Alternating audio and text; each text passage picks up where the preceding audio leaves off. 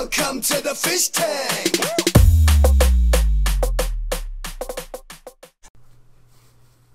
Hey everybody, Fishman here. Welcome to another video. A Sunday video. It's going to be a short one though.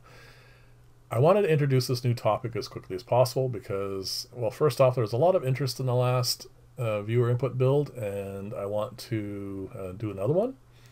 And this one's going to have a lot more choices, so it's going to be a while before we get to any kind of a product that's going to, resemble something like a filter or whatever. So this build is going to be a there's so many names for this thing. Rolling drum filter, biomass drum filter, wet dry drum filter, I think every rolling paper filter. Pretty much what the concept is, we saw that piece of Delrin there and a piece of acrylic tubing. There's going to be a central axle, and then there's going to be a drum around that.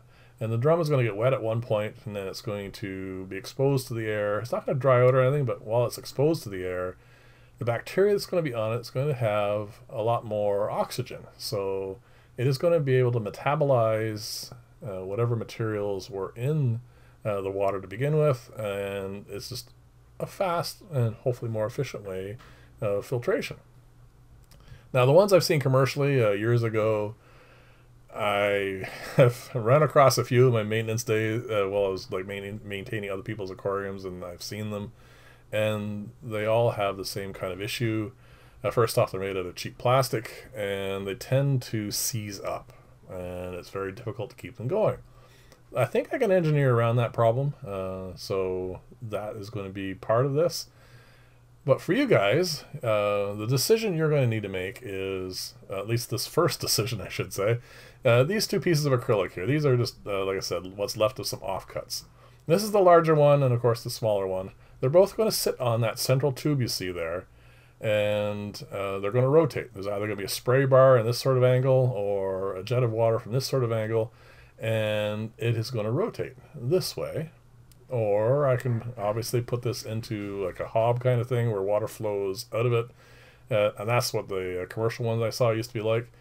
And the water will go along the bottom. And that, of course, would end up turning it as well. So you'd end up getting it turning in the opposite direction. That really doesn't matter. It's just a matter of deciding, which way you want it to flow. That decision will be later. The decision for today is whether or not to make this out of the thinner diameter, the narrower diameter, which is this one here, or the larger one, which is the big one. So that's your choice, big or small for the drum. And then that'll be today's choice. And then we'll get on to some of the other choices, like which way you want the water to flow, whether you want this to be hot, all those sorts of things. There's a lot of choices to make in this.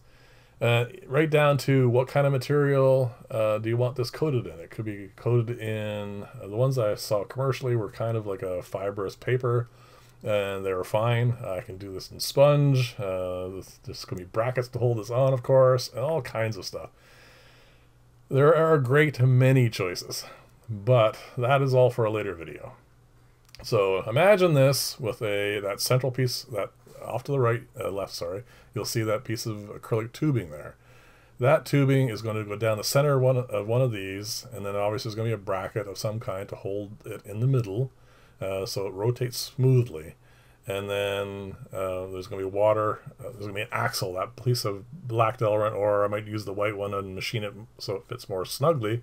As long as it flows, it rolls smoothly, that's the only thing I really care about. And of course, freely. I don't want this to have the issues that the commercial ones I saw have.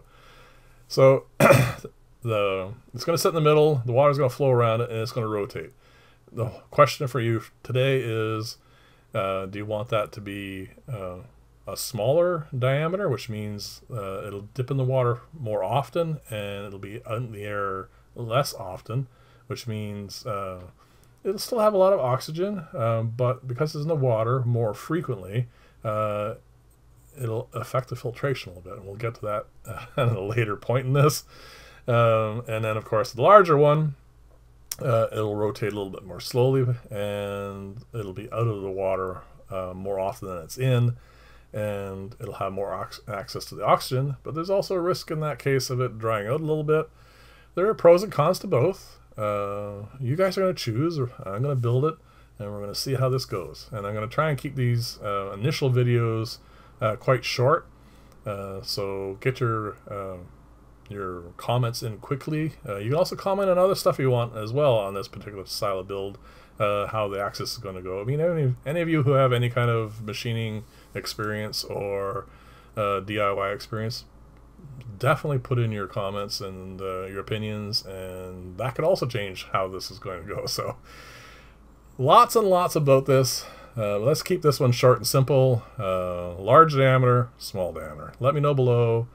Lots of comments, please. Lots of input. That's what this is all about. So if you like this style of video, please like and or subscribe. That would be greatly appreciated. And I'll see you actually fairly soon, a couple days, maybe Wednesday. It's hard to say how it goes. And we'll see you in the next video, and bye for now.